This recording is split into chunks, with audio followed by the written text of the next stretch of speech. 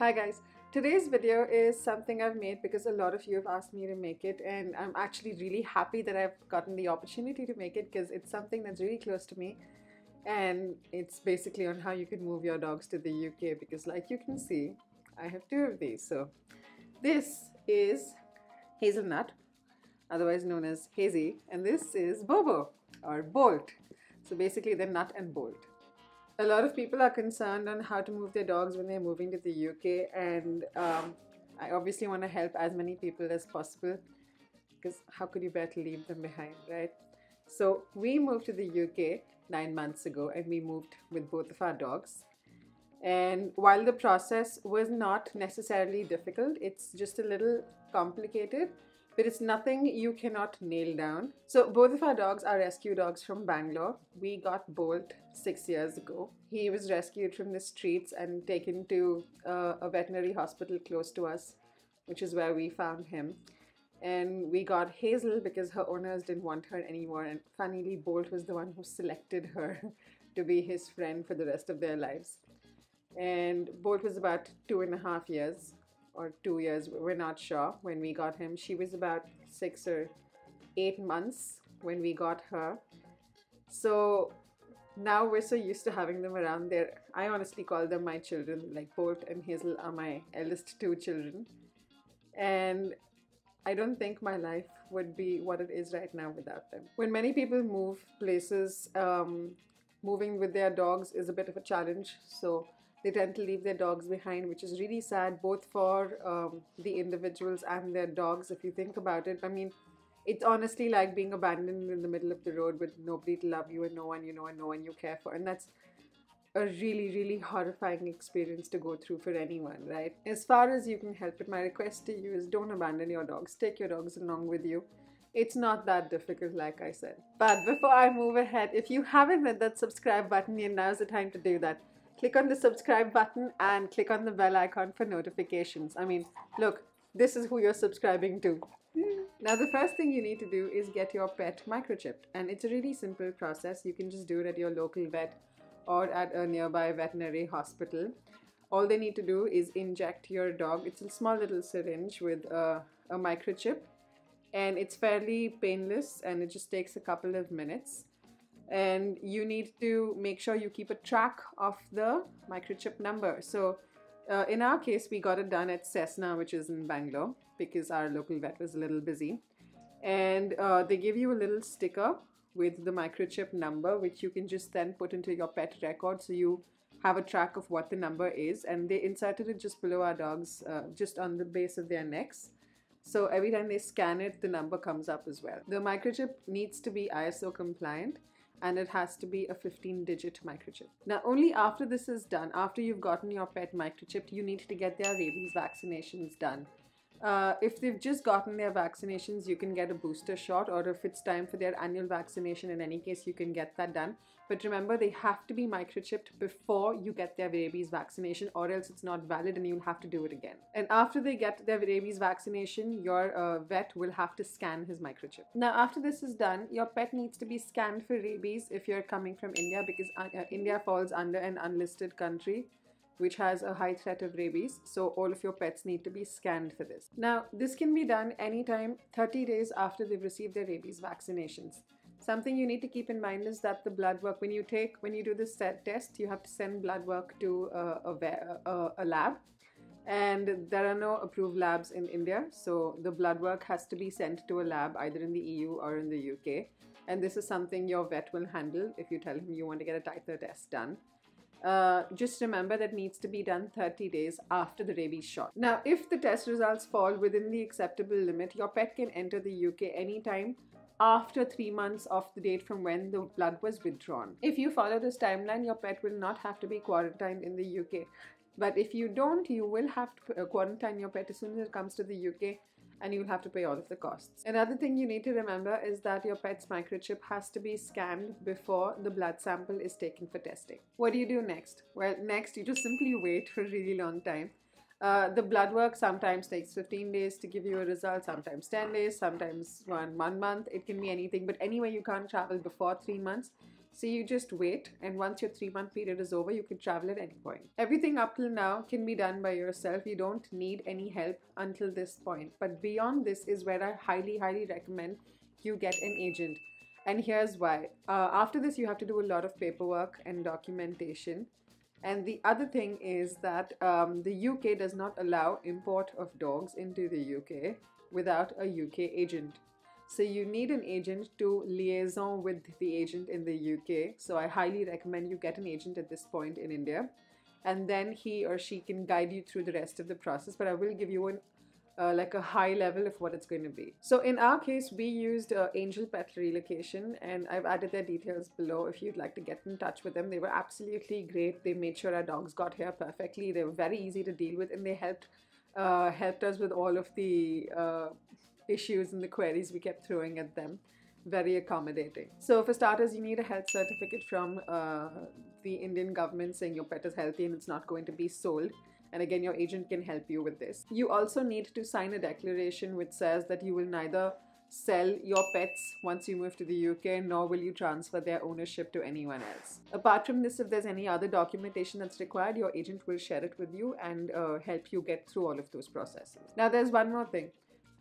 Anywhere between 1 to 5 days before entering the UK, your dog, and this is only for dogs and not for cats, your dog needs to be treated for tapeworm. Until now, all of the processes I've mentioned hold good for cats as well, but this is the only thing which is different for dogs. Your dog needs to be treated for tapeworm, your cat does not. Now, your dog will move to the UK by air, which is by flight basically, and there are a couple of things you should know. Now, your dog can either travel with you, which is on the same flight as you, or your dog can travel separately after you. There are certain flights which take pets, only certain flights, not all flights take pets. So some of those flights are British Airways, there's Qatar Airways, there is Emirates, and there's Air India. There could be more, but these are the ones I'm aware of. How we decided which flight to take was both basis the cost of the flight and the duration of the flight, because there were even some flights which were like 23 hours, and we really didn't want our dogs to be stuck in transit for 23 hours. Something you should know is that your pet will have to travel as air cargo. There are very few flights that allow animals in cabin, and they usually have to be really small animals. And they are allowed in cabin if it's a service dog or a guide dog, but if it's your regular pet dog, it will not be allowed in cabin, so it'll have to go as air cargo. Now, for this to happen, you need to ensure that your pets have crates. In the case of dogs, the crate size will depend on the size of your dog, and if you speak to your agent, they will give you a chart on how big a crate needs to be and how much space there needs to be for your dog basis that. All of these crates need to be IATA compliant, which means you can't go to Amazon and just buy any crate because it's inexpensive. Because what's going to happen in that case is if it's not IATA compliant, the airline will not allow you to get that crate on the airplane, and your pet will not be able to travel. What we did in our case was we asked our agent for help in buying the crate, and he found some discounted places from where we could buy it, and he helped us with the purchase of the crate. You can also ask other agents, not necessarily your own. You can ask other agents. A lot of agents just sell crates. Or what you can do is you can look at Facebook Marketplace and check if anybody is selling an IATA compliant crate, and check with your agent if the crate is actually compliant or not. Something you should be aware of is what most agents will recommend is for you to get your dog customized or your cat customized to the crate. They're going to be in the crate for a really long time, at least 10 hours, because the minimum duration for a flight is 10 hours 45 minutes, and then apart from that there's the duration before and after you take them to the airport. So you need to get your dogs accustomed to being in the crate. What we were recommended was when we head out or we go out even for like quick dinner or anywhere in the evenings, you put your dogs in the crate, let them get used to it, probably put their favorite blanket in there or their favorite toy in there so that they just get comfortable and used to the fact that they're going to be inside the crate and that they're still safe out there. Something else you need to know when it comes to the airline is that you will have to book slots. All airlines are allowed a certain number of pets or animals on the flight, and if all the slots are booked, you have to wait for the next available slot. So if you are planning on traveling soon, you should start this procedure as soon as you can with your agent to try and book the slots as to when you want to move with your pets. Now, there's one more very important piece of documentation that you would need, which is a TOR, which is basically a transfer of residence. Now, a transfer of residence is required when you move anything from India to the UK or from any country to the UK. Even if you move furniture, you need a TOR. If you need pets also, in this case, you need a TOR. To file for a TOR, it's really simple. You can just click on the link that I've given you in the description box below, and it's on the gov.uk website. It's a guided page, so it'll help you go through all of the steps. But remember that the TOR takes at least 15 days to come. So ideally apply much in advance, because here's the thing: if you fly your pets without a TOR and your pets reach the UK and your TOR number has not, your TOR application is not done through and you haven't gotten your URN number, you will have to pay import duty on your pets. You can claim it back later, but you will have to pay on the spot or they will not release your pets. Now, one of the biggest concerns we had was whether we move with the pets, we take the pets on the same day as we were flying, or whether we move with them at a later period of time. And I'm assuming that's a doubt a lot of you have if you're relocating for the first time as well.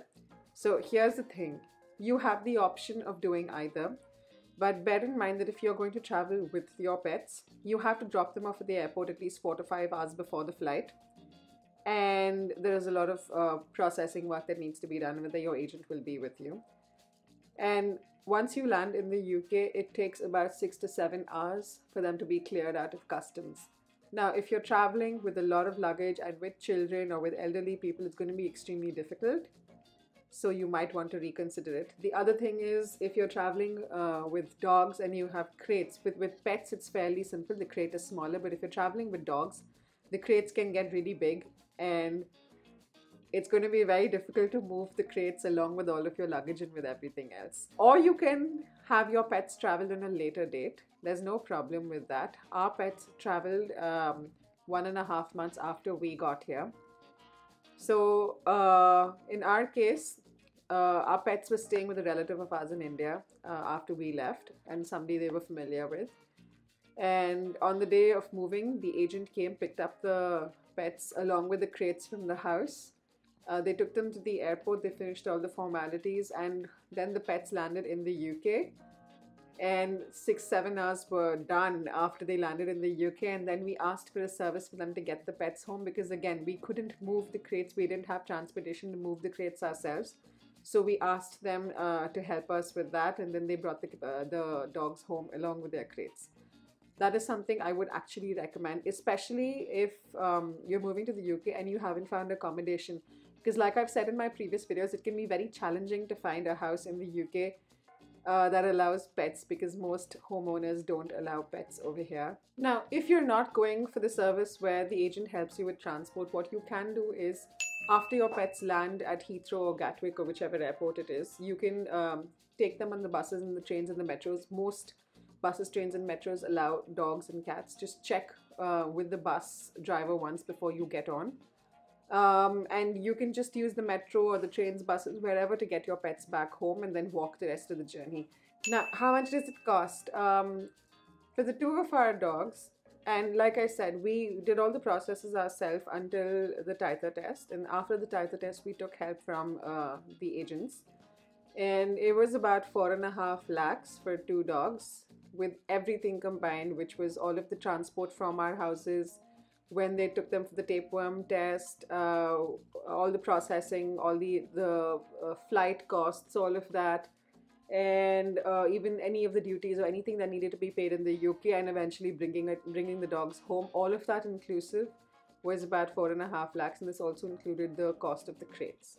The cost of moving them eventually depends on which airline you choose, because there are some airlines that are more expensive than others. It depends on the size of your pet, like the fatter and the heavier your dog is, the more it's going to cost.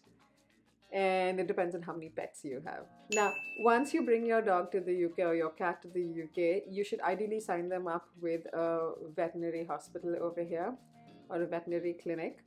And it's up to you whether you want to take animal insurance or not. It's not compulsory, so it's something you can think about, because it tends to get a little pricey over here. And that's about it Fairly simple, right? Not really complicated when it comes to getting your dogs here. So here's the thing. If you have any questions or any doubts in moving your dogs to the UK or your cats to the UK, don't hesitate. Drop me a message in the comments below and I will try and help you out. Thanks for watching and have a great week.